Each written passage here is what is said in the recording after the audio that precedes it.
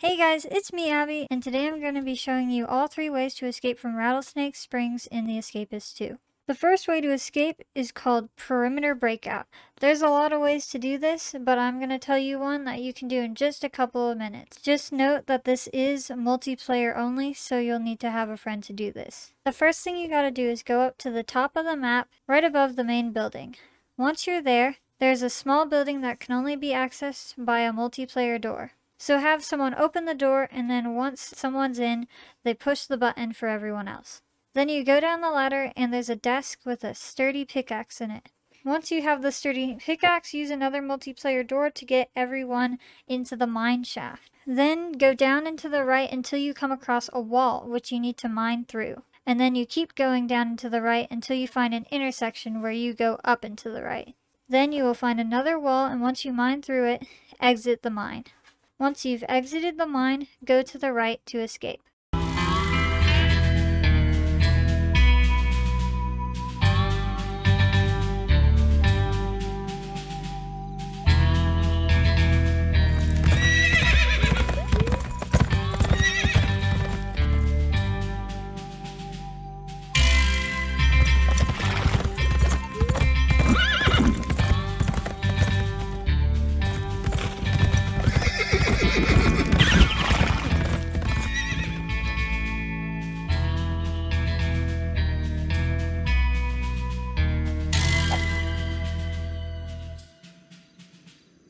The second way to escape is called Zip It Up.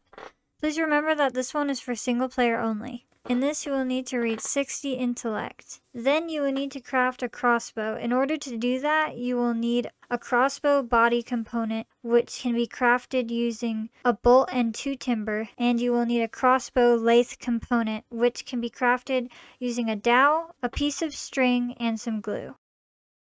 Once you have both components, you just need one more piece of glue, and then you can craft the crossbow. The next thing you will need is a fake red key. In order to do this, first craft a wad of putty using talcum powder and toothpaste, and then craft molten plastic using a lighter and either a comb or a toothbrush. Once you do that, you have to beat up a guard that has a red key, and then take it. Then quickly craft a red key mold using the putty and the key.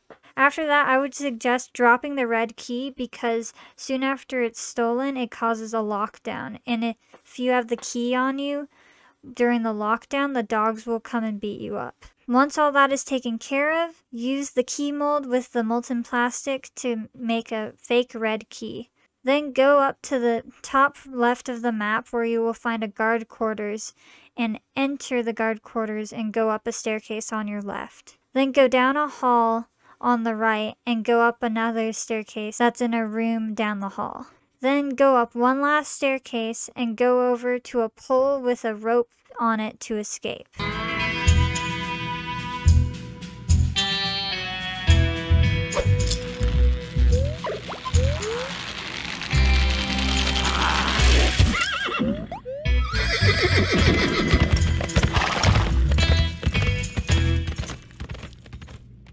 The last way to escape is called Take Out the Trash. In this you will need 60 intellect. And please remember that this is multiplayer only and you cannot do this by yourself. First thing you will need is a breathable trash bag for each one of your players. The way you craft one is first by making a breathing mask, which can be crafted with a handkerchief, 1 green tubing, and some duct tape. Then you will need another piece of duct tape, a trash bag, and the breathing mask to create the breathable trash bag. Please remember that all these crafting materials can be found in desks. After you've crafted a breathable trash bag for each player in your game, the last thing you will need is a fake cyan key card. To do that, first you need to get a wire and a circuit board. Then you will need to beat up a guard and get the cyan key card to craft a cyan key card mold component. I would suggest being close to your desk, quickly putting the component in there once it's crafted, because if you have the real cyan key card on you when a lockdown starts,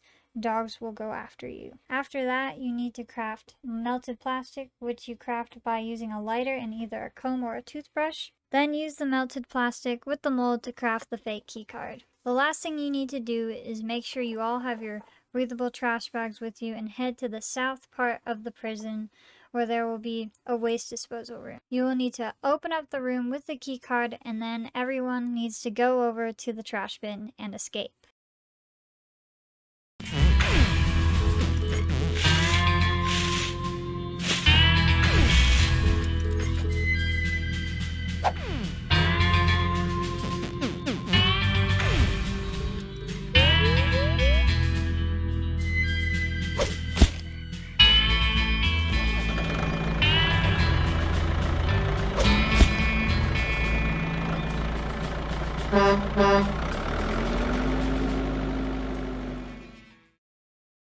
Hey guys, thank you so much for watching this video. If you enjoyed it, please make sure to like and subscribe, and I do post other content on my channel if y'all would like to check that out. Also, a quick shout out to my cousin Finn for helping me with this video. I would not have been able to escape without him. Anyways, I hope y'all have an amazing rest of your day, and I will catch y'all in the next video. Bye!